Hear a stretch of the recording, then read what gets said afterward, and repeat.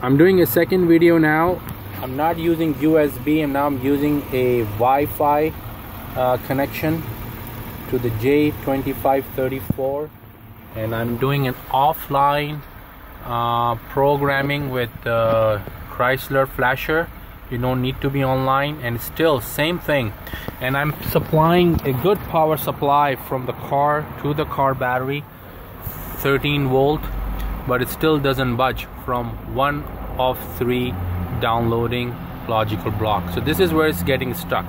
Now I also want to mention that it is able to find the PCM. PCM is not totally dead, but what the other option I'm choosing on topology, it is saying PCM need to be flashed first and then all of the rest routine. So this is the dilemma we got into using a JDiag with Chrysler J2534 flash application.